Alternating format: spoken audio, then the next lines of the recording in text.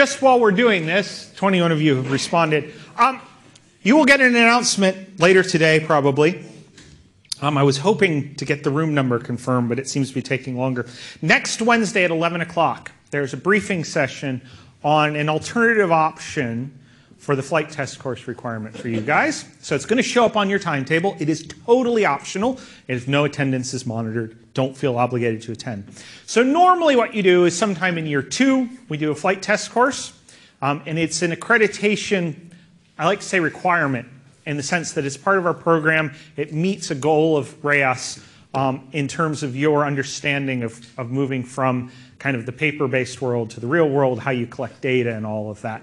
It's linked to both aircraft performance and design next year, and then flight dynamics in year 3. As an alternative to that, we offer you, and we did it every year except for last summer for amazing reasons why, the opportunity to go spend 2 weeks in northern Michigan doing both manned flight and UAV flight. So you spend 1 week, and 1 week doing manned aircraft flight and testing. You get about 6 hours in a Cessna 172, 3 of which you're in the back seat, and 3 of which you are in the front seat, where you have the opportunity either to instruct the pilot to fly the maneuvers that you need to fly to collect the data, or you can try to do it yourself.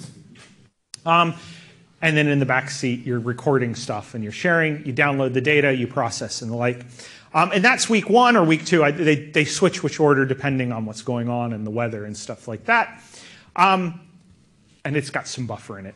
And then the second week is a week where you're out at their UAV airport, and they have their own dedicated UAV airfield, building UAVs, flying them, testing them, flying larger stuff, and the like, downloading and looking at the data. And in the past, at least occasionally, they've also done rocket launches where you look at the telemetry from that. So you do flight tests across all of that. It is at your own expense. The fees, and I'll put up the flyer and stuff for it when I send out the announcement. The fees cover your course and your lodging. Flights, food are extra. You also have the opportunity, and we'll talk about this next week with the person from Northwest Michigan, to do additional flying if you want at additional prices. I tend to go out when I'm there and accompany the students and do aerobatic flying because, of course, why should you fly right side up when you can fly upside down? And a few years ago, went up with he's a retired U.S. Air Force pilot, flew F-15s, among other things, and we did minus 2.6 Gs, which really makes your head hurt. If you've ever felt like your eyes are going to pop out of your head, it's like that for the rest of the day. And he had never flown minus 2.6 Gs. We actually stalled the aircraft at minus 2 Gs the first 2 times we tried to do it. We just didn't have enough airspeed to do it. And finally got it right. It hurts. You know, and then positive 6 and stuff like that. It's kind of fun. You can also do float plane flying and or just general single engine stuff. So that will be next Wednesday at 11. I still didn't have a room as of yesterday. I'll send out the announcement today to you guys in the second years. It is totally optional. Hopefully the podcast system will work. We'll record it so you guys can, if you miss it, can't attend, are still interested. You also, if you don't want to do it this year, have the opportunity to do it next year, or you can just do what we offer included in your fees and not worry about it. Okay? But that's there. So just to tell you, I will be sending out an announcement later. So, let's look at the results. On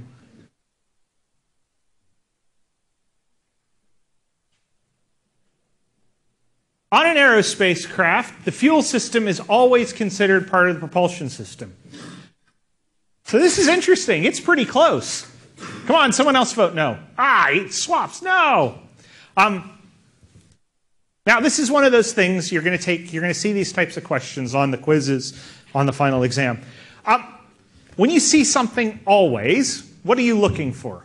You're looking for a case where it isn't, where we have a fuel system that's not part of the propulsion system. When you see the case of never, you're always looking for that one exception that is. Now, we have a lot of aircraft that don't have a propulsion system, or aerospace craft. Some satellites may have, rockets for orientation, but they're not propelling themselves around. So technically they don't. They'll have a fuel system, but that's a bit of a gray area. What about a hot air balloon? Does it have a propulsion system? Again, a gray area. But if you say no, it definitely has a fuel system to generate that flame to cause hot air. So there's a case where it wouldn't. Also, what about solid rockets? Solid rockets, the fuel sits in the combustion chamber. So they're the same thing. They're one and the same. So definitely there's a case where they are, but maybe not a case where they're always. In commercial transports, large aircraft like that, we consider them separate systems. So it's not always. And yeah, that's just what it is. So sometimes they are, sometimes they aren't, but they're not always. Same thing if I ask you, is it never considered? The answer is also no. Sometimes you just need to know, is there a case on each end?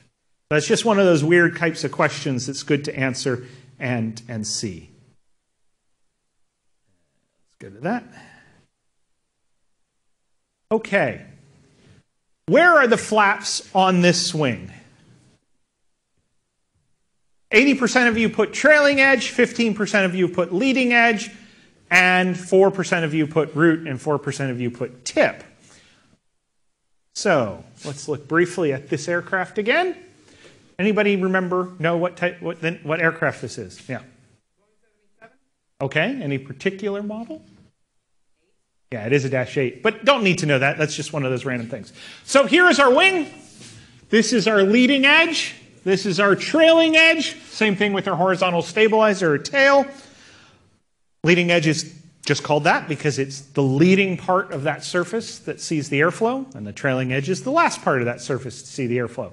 So on the trailing edge, we very clearly have flaps. We have flaps here, here, here, and here. When we use the word flaps, we typically mean for lift augmentation. But what's the other use of flaps on a wing for? Yeah. As brakes? Those are spoilers, yeah. But there's other one, big one. Yeah. Reduce speed. Yeah, so that's the spoilers and flaps. But how about these? The ones, what happens if you deflect those asymmetrically? What do you get? Roll. What do we call the part that creates roll? Ailerons. So ailerons are technically flaps, but in this case we're talking about the high lift ones. This one here is an interesting one. So this is our inboard aileron, or outboard aileron. That's a Boeing aircraft. That's the way they do it. Airbus would have a split aileron out here. You might have an inboard, outboard, or in the case of the A380, they actually have 3, and they use them differently depending on the airspeed. And the reason why has to do with wing design philosophies. Boeing aircraft have a problem. If you use the outboard aileron at speed, you get what's called aileron reversal. So the pilot decides to command the aircraft to roll right. What do you think it does? It rolls left. Do you think that's a good thing normally? No. So we don't want that to happen. So what Boeing does is at airspeed, they lock out these ailerons. They stop using them and just use the inboard one where the wing doesn't twist. And that's just due to the way the wing twists. The first Boeing thin-winged aircraft, a bomber called the B-47, had such a problem with aileron reversal, pilots actually used the rudder at altitude and speed to roll the aircraft. The problem with using the rudder is if you put too much input into it at speed, the tail tends to come off. So they had a placard that said, warning, overuse of rudder at speed will cause tail separation. And they actually did have B-47s and then later B-52s where the tails broke off. B-52 got rid of ailerons altogether and just used spoilers for roll control, and the original models brought it back. So we talk about these when we talk about flaps. These are classic flaps. An interesting thing about the inboard aileron on 787, also on 777, kind of, depending on your definition on 767, is they're actually flaperons. We use them both for roll control and for high lift. So that's that great portmanteau, flap and aileron. The other one you hear about is elevons on delta wing aircraft. That's both an elevator and an aileron. You can have rudder vaders on V-tailed aircraft that are both rudder and elevators and the like.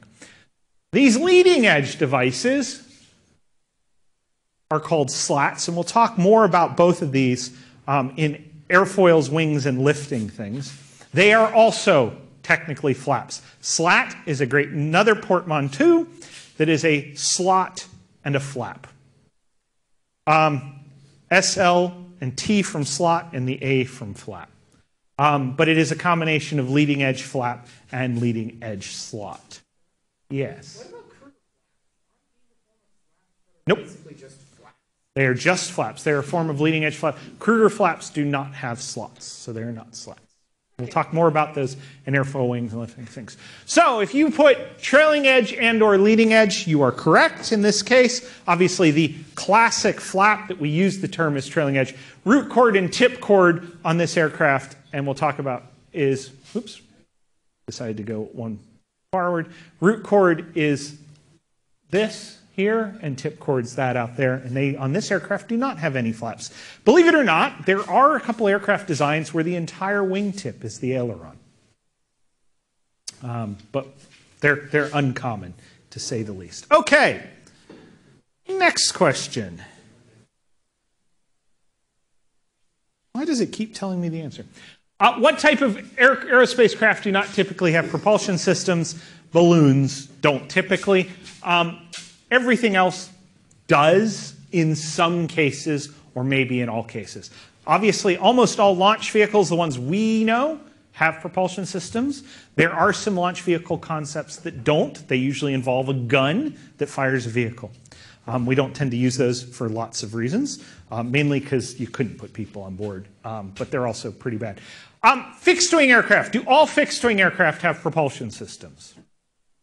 No. The ones you were using don't. Gliders. Do all spacecraft have propulsion systems? No. Some spacecraft have no rockets at all. There are spacecraft that are launched that have no control system. They're not particularly effective. Sputnik didn't actually have a control system on board. It just kind of orbited in a configuration that kept it stable. Dirigibles generally do, but not all. There are some blimps that have control surfaces but no propulsion systems. Most rotary wing aircraft do, but again, you could have an auto-rotating one that don't. But our famous balloons typically don't have a propulsion system. Okay? And then last of these, what transmits the pilot's control inputs from the fixed frame to the rotating frame? Yeah, I like that you're changing your answer.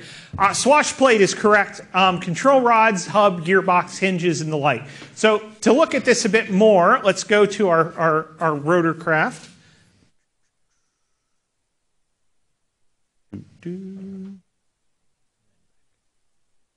There we go. So this is the top of a rotor mast on a rotorcraft. It's stylized, of course. We have control rods that come in from the pilot. These are in the fixed frame. We have rotating control rods above the swash plate that are in the rotating frame. So that's why we know it's not the control rods, because they're in both frames. The hub is this top bit up here, and then the hinges are what connect the blades to the hub. Now, you can have mechanical hinges, like a door hinge, like the hinge that opens this door. But you can also have elastometric hinges that are just dealing with flexibility in materials. And you have hinges that rotate, that flap, and that move back and forth. So rotation, flapping, and lead lag, but they are in the rotating frame. This swash plate, which is just literally two plates with bearings in between, is what transfers everything from one frame to the other. If the swash plate moves up or down, that's called collective, and that means the rotor blades all move collectively. They rotate up or they rotate down. We use that to go up and go down in a single main rotor in these type of helicopters. If we tilt the swash plate, that causes the blades to move around as they cycle around, go through their cycle, and that's called cyclic control. And that's what we use to move forward, to turn, that kind of stuff. Okay? So the swash plate's what causes it. Down below here will be a gearbox with the main bearing in that. Gearbox is part of the propulsion system. Main bearing fails on helicopters, it's usually all she wrote, because the whole rotor head separates. And when you have a rotor head here and a helicopter main body over there, that's generally bad news.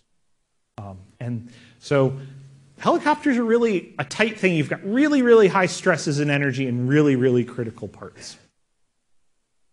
Okay. I think that was all of those polls. Yep.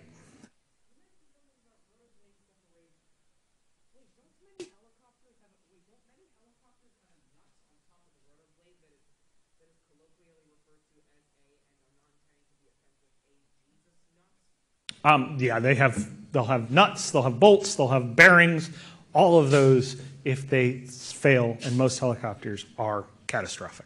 Oh no, as in the Jesus nuts. If only the Jesus nuts fails. Yep. Dead.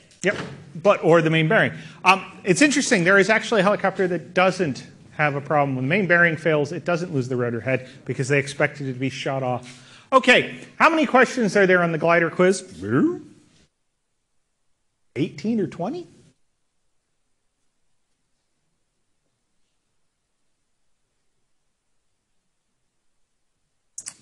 Something like that. It's about 40 seconds per question. So have your notes ready and with you. Have you all done the practice quiz? Do the practice quiz. Get used to it. Because the key thing is the people that tend to do poorly on the glider quiz, comparatively, there are some people that obviously do nothing in this unit. They just attempt the quiz. Actually, every once in a while we have someone who doesn't do anything. As in they don't take any quizzes, they don't show up for the final exam, and then they wonder why they fail. Sorry, I can't help you there. But there are a lot of students that don't do well on the glider quiz that come midterm and systems activity quiz get in the 80s and 90s, and it's because they're not used to the style of question. Most of you haven't done these style of questions before. You're not used to this high pressure. I mean, and we're talking relatively short period of time, can't go back. You have to make a decision. Do I know this well enough that even guessing is worthwhile? Because, of course, if there are 5 answers on a multiple choice question, when you have negative marking, getting something wrong, you should take off 1/4 of the points of that question. You need to narrow it down. It is better if you have no clue to skip it. And they don't skip it. And then they realize that, and they do it on the next test, they do much better. So that's where, so do the practice quiz. Now, yes, you have multiple attempts on the practice quiz. And the reason why, 1, it allows you to get used to it, and 2, for those of you who've done, anybody here done the practice quiz? Yeah, you'll notice that some of the questions are glider related. And some of the questions are related to the lecture topics we've had or have yet to have. And some of the questions are related to the systems activity. So the beauty of it, that quiz allows you to practice 4 different things. 1, it allows you to practice the style of quiz. Because, of course, we want to separate you doing well or poorly based on whether you're used to that style. It also allows you to practice the material for each of the quizzes. So you can come back to it. So you can take it now, you can take it again before the midterm, and take it again before the systems activity. And take it as many times as you want. Again, I can see how many times you've taken it, but why would I ever look at that? That's too much work. All I'm going to look is, hey, they never took it. That may be why they did poorly. Next time, take the practice quiz. Okay, so you have multiple cuts. Can we consult Mr. Google?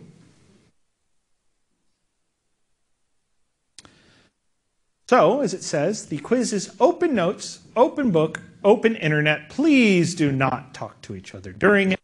Really, I'm not sure I really care. You can consult Mr. Google. Now, again, you have 20 questions, 15 minutes. How long do you have to consult Mr. Google? And depending on the question, that first thing, if you click the I'm feeling lucky button, it's not going to be related. So if you have to consult Mr. Google, you're probably going to run out of time. Like anything else, there should be stuff that you can recall. There should be stuff that you can refer to, and there might be stuff you have to think about a little bit more.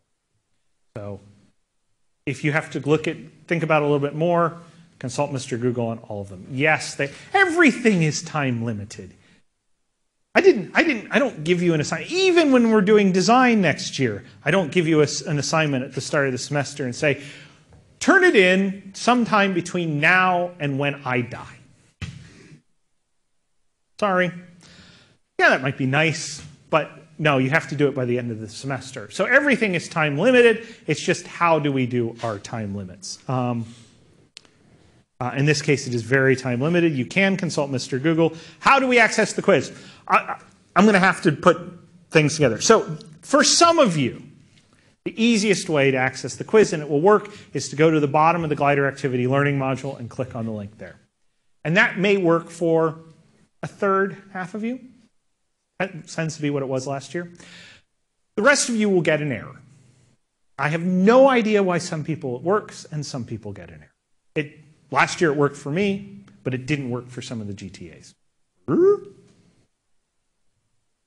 If you get an error, or if you just say, screw it, I don't want to try getting an error, look on the left-hand side of your Blackboard page. In that left-hand list of things, there'll be a link called Assessment and Feedback. Go there, you'll see the practice quiz. You'll see a folder for assignment 1 or whatever it's called, glider thing. Click on that, and the quiz will be visible there. Okay? When it comes to the systems activity quiz, you'll need to do a little bit more. You need to make sure you've read some stuff and clicked on some boxes and stuff like that. Okay? That's how you access the quiz. When is the glider quiz due like time?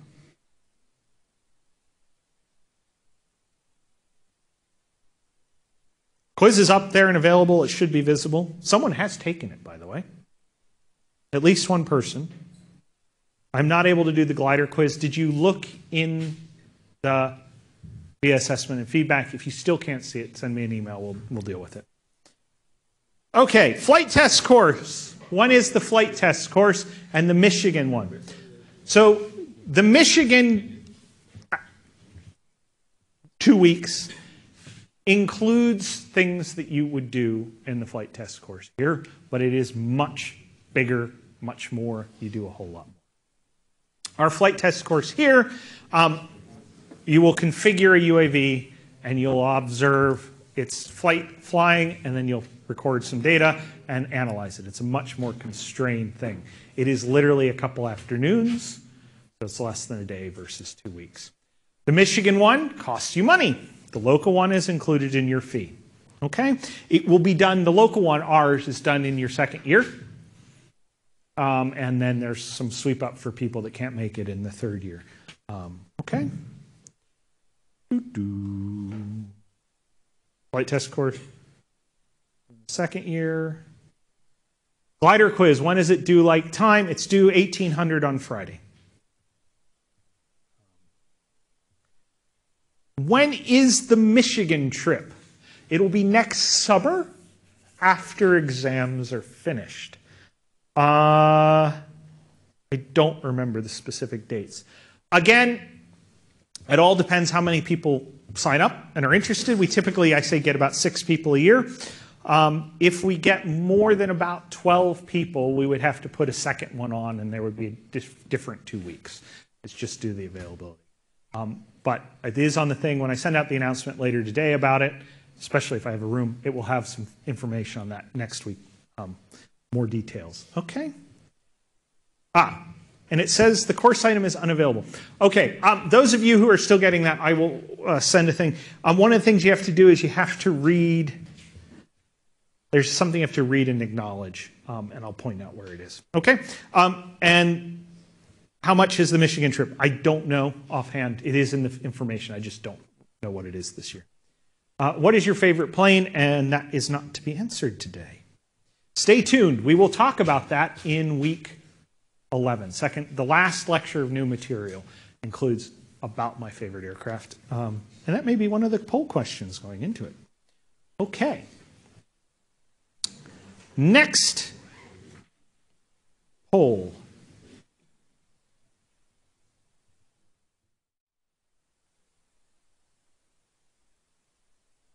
Showing the right answer.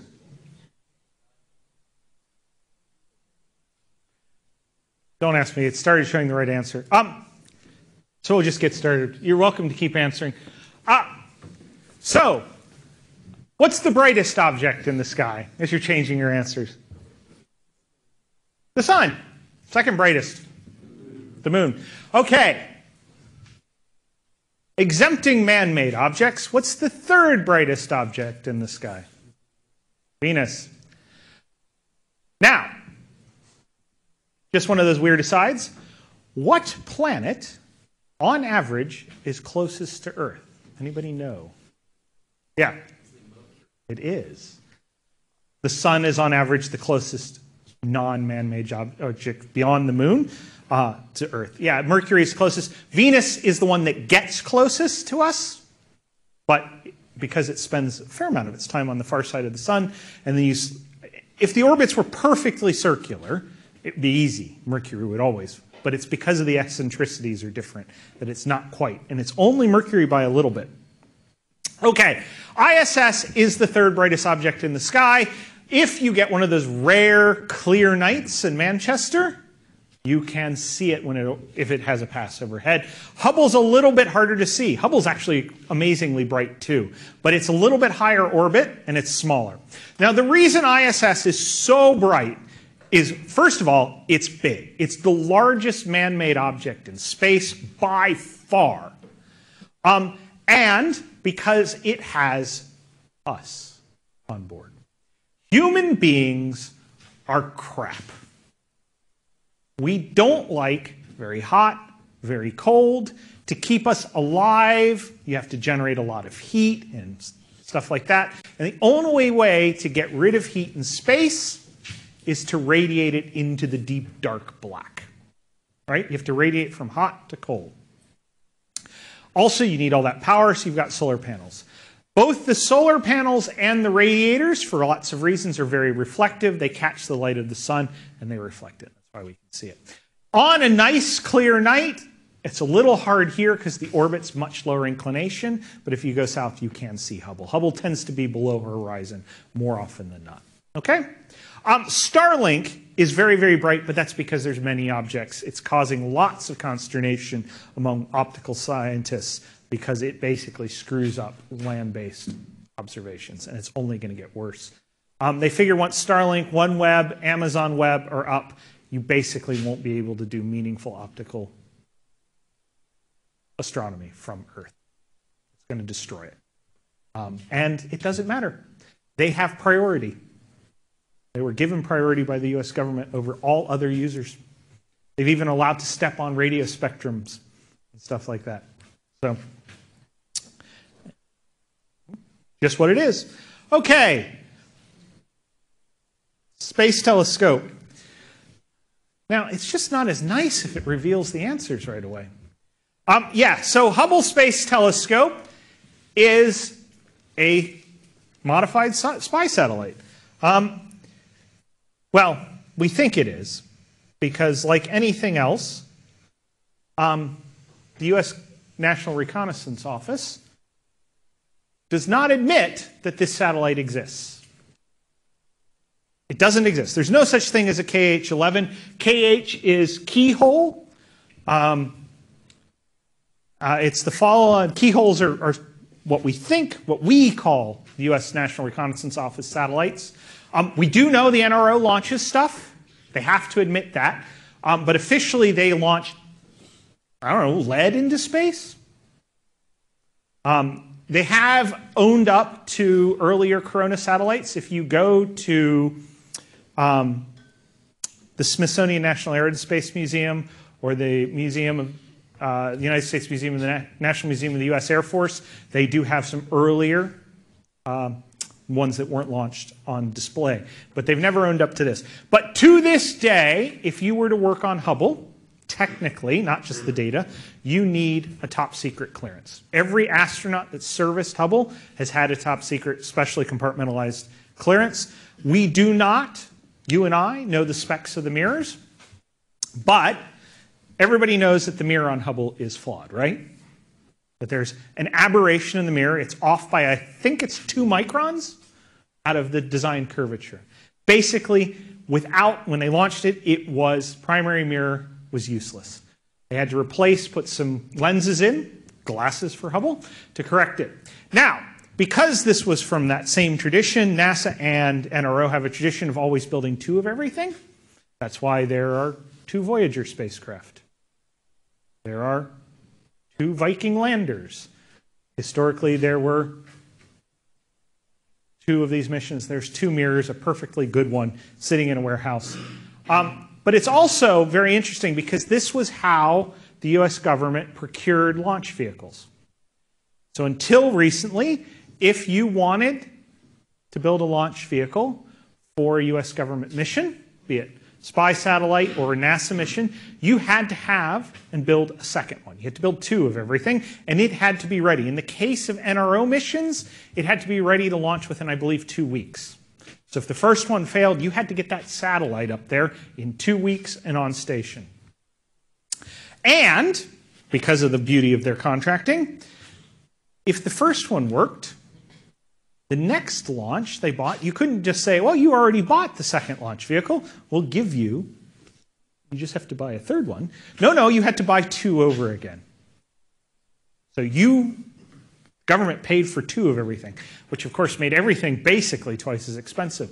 SpaceX convinced the U.S. government they didn't need to do that they would have enough of a launch cadence with the Falcon 9 that wasn't a problem. The problem is they never met that launch cadence for like the first 2.5 years after they started getting government contracts. It's only recently that they've gotten the launch cadence where they literally can launch another Falcon 9 every 2 weeks. But hey, it's changed the game, and it's one of the reasons you change that dynamic. It changes the costs of launching quite a bit. So that's Hubble's a spy satellite. Let's talk about the International Space Station for a second.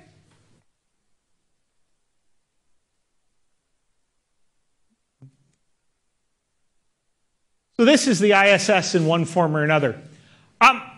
The service module and the functional cargo block, they are actually modified rocket upper stages. Skylab, which was the US's first space station, wasn't particularly successful, was a modified, they literally took the 3rd stage of the Saturn V and turned it into a space station. In the case of the Russian ones, they are upper Proton vehicle upper stages. So there is lots and lots of reuse in the space industry. The US modules are based on each other, but they are custom designed, custom built for this purpose. We see in space probes, long distance space probes, we see a lot of reuse of bits of the bus from one generation to the next, but it's not quite the same as using rocket bodies.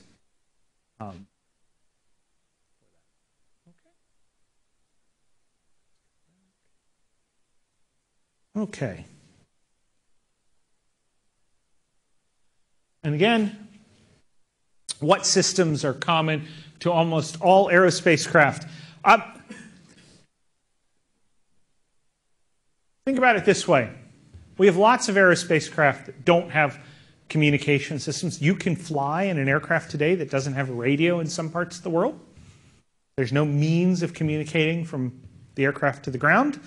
They don't have guidance and navigation systems. Did your glider have a guidance and navigation system? Nah, you just threw it. There are actually spacecraft, satellites that don't have a GNC system. They just kind of sit in orbit and may have a communication system. In the case of Sputnik, it just went ping. It's not a radio ping. Propulsion systems, again, optional. Gliders don't have them. There are satellites that have no propulsion system at all. Not even for control. And like. But even the simplest party balloon has a structure. You blow up a balloon, there's just envelope structure. And in the case of most aerospace craft, say party balloons, there's a payload. A weather balloon has a payload. A glider that a human rides in has a payload. So those are probably the 2 most common. Outside of that, outside of things like throwing your chuck glider, we want to put something up there for a reason. Take a camera up, take an instrument up. But all of the rest are in a sense optional. It just depends on the mission. Doesn't mean they're not useful. Right? Adding guidance, navigation, control system allows us to do more. Maybe we can keep our payload pointed at a certain spot. Our camera. Maybe we can get to an area we couldn't get otherwise. Maybe it allows us to fall asleep while we're flying our aircraft. They have uses, but they are not automatically necessary. So as we talk about stuff, and you think about stuff, there is a reason we added those, but they aren't always required. They enable us to do more.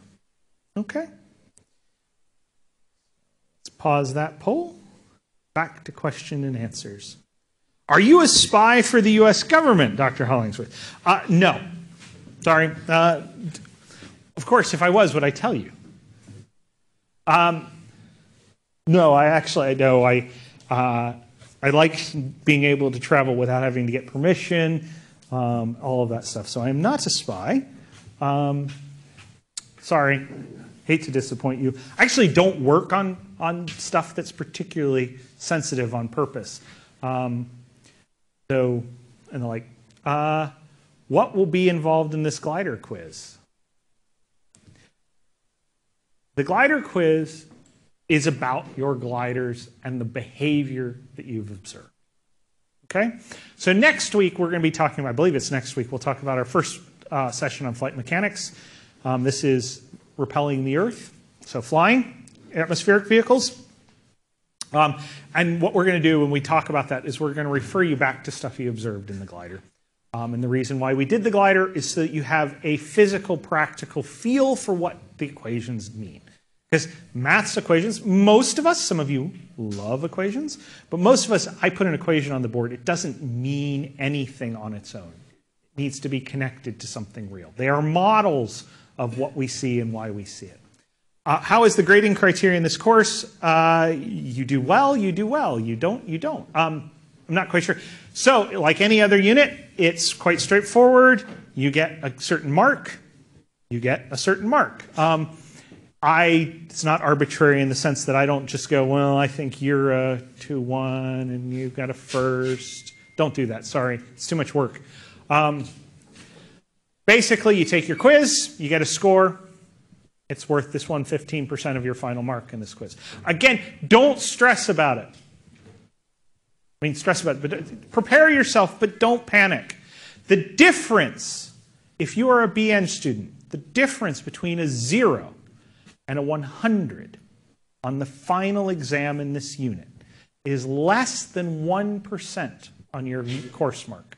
Significantly less. I think it's 0.4%. Now, I have never seen anyone that's had such a bad day, they would have got, if they had a good day, would have gotten 100, they got a 0 on the final exam.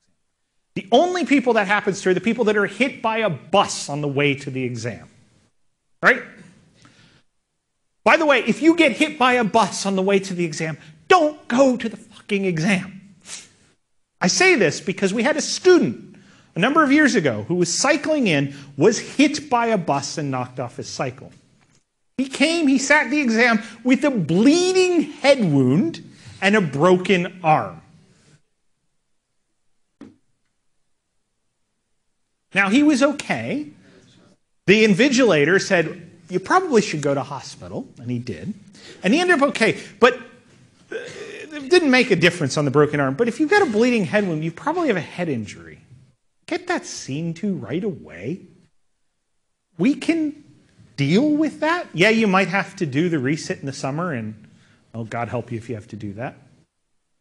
But, you know, it can be excused. You know, go to A&E. Don't show up with a broken arm, especially if it's your writing arm. Well, in this case, it's typing arm, but you know what I mean. Okay? Is the midterm exam online? Oh, yes. It is online. It is a little bit more, and it's just as evil. Generally, people do quite well on the midterm. I think the average last year was 75. Generally around 70. Some years a little bit lower, some years a little bit higher. It's the final exam that gets you, so don't, you know. Okay. Is Starlink worth it then? Well, that's a question. To whom is it worth it?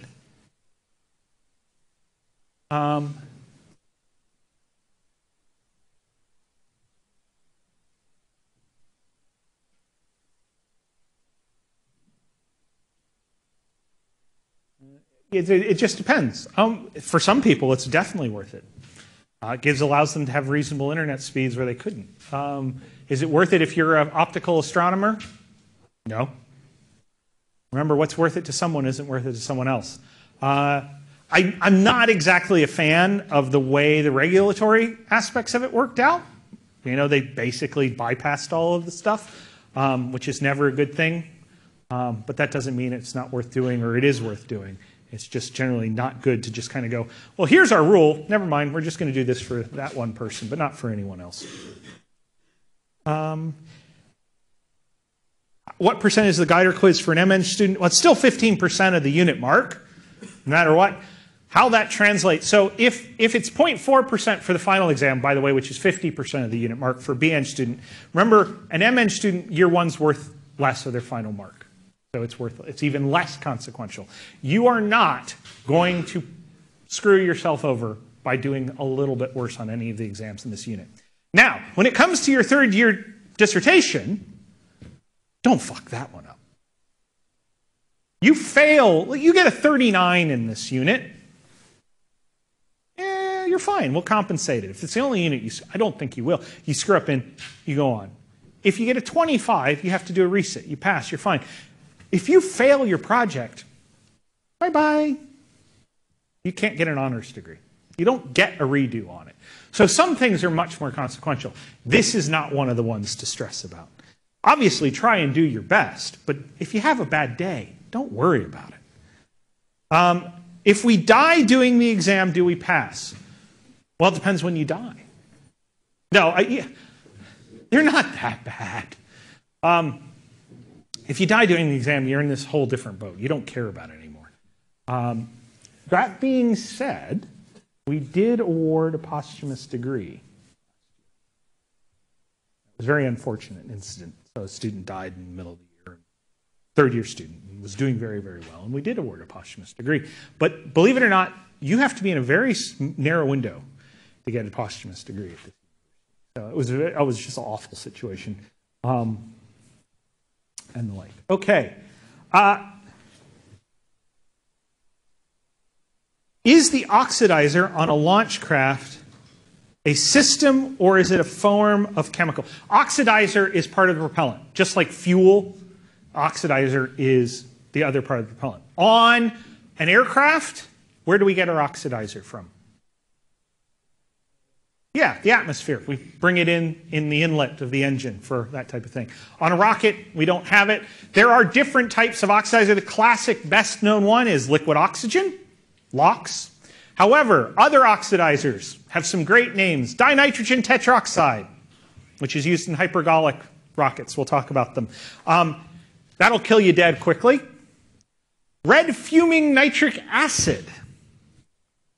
Yes, it is literally what it is. It fumes, so there's off gases, really not good to be around. It's red and it's nitric acid. Nitric acid is very good at dissolving you and me, so we stay away from that. In solid rockets, it's usually ammonium perchlorate, AP. That's the oxidizer. It can be all sorts of things. A common green oxidizer for stored propellants is hydrogen peroxide, OH. Green in the sense that while it is corrosive and may kill you directly, it doesn't poison the environment. It's part of a program, I don't think it ever got funded, to create green, environmentally friendly ICBMs. Yeah, that's one of those weird ones. But once you understand what the mission of a strategic weapons system is, you realize why you can use that word environmentally friendly and not be totally obtuse. A strategic weapons system's primary, it's considered successful if it is built, it is operated, and it is retired and never used in anger. Believe it or not, using a Trident missile in anger is considered a failure of that weapon system. It hasn't done what it's supposed to do. That's different from a tactical weapon, which if it doesn't kill someone, it has, or blow up some system or whatever, it hasn't worked. So the fact is, we actually expect when we build a Minuteman missile or a Trident or the equivalents in that they will sit in their silo or in their submarine, they will be maintained, they hopefully won't kill the people maintaining them, and they hopefully won't poison the farmers' fields around it, and then they will be retired. And that's what we want. In a fixed-wing aircraft, what acts as a swash plate? You don't need one. You don't have a rotating frame where you're doing that stuff. Except for when we talk about propellers, variable pitch propellers. They literally have a collective capability. And that they don't have it for a control system. Okay? I'm going to reopen the teaching poll for next week. And we'll go from there. And that's it for today. Hopefully I'll get the stuff up and online and available to you later today and on the Blackboard thing. If you're having any issues with your glider quiz, send me an email. I will send an announcement with a little bit more details for those in a little while.